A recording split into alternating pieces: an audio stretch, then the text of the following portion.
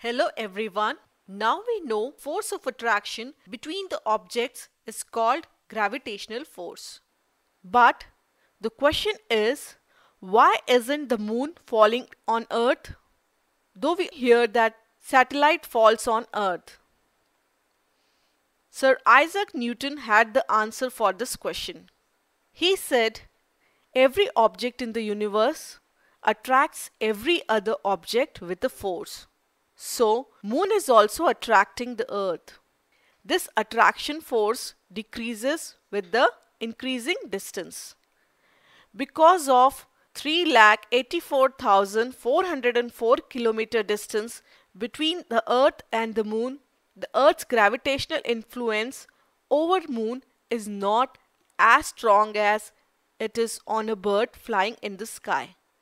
But the earth's gravity is strong enough to stop moon from moving away and forces it to move in a circular or elliptical path. The gravitational force is inversely proportional to the square of the distance between the two bodies.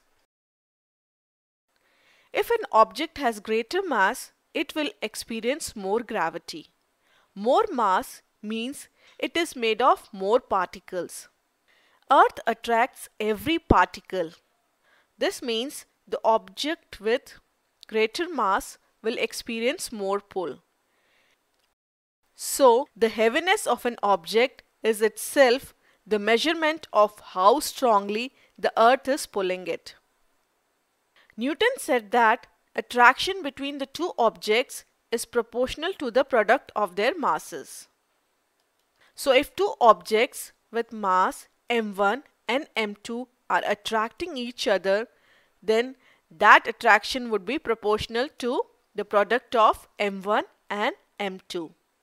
A fat person has a greater mass, so he experiences more gravitational pull, hence he is heavier. More mass means more gravitational pull.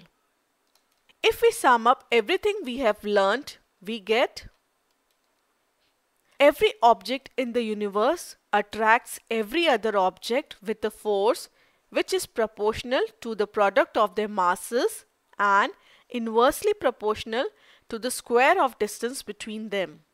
The force is along the line joining the centers of the two objects.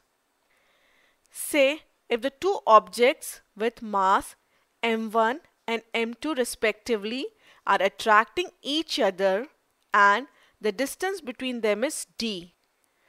D is actually the distance between their centers.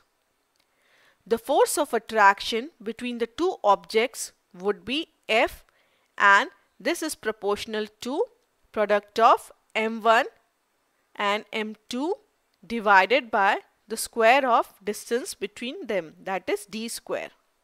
Or you can say F is equal to G multiplied by m1 multiplied by m2 divided by d square. Here G is the constant called universal constant. So remember, this is the universal law of gravitation. Every object in the universe attracts every other object with a force which is proportional to the product of their masses and inversely proportional to the square of distance between them. The force is along the line joining the centers of the two objects. So that was all about universal law of gravitation.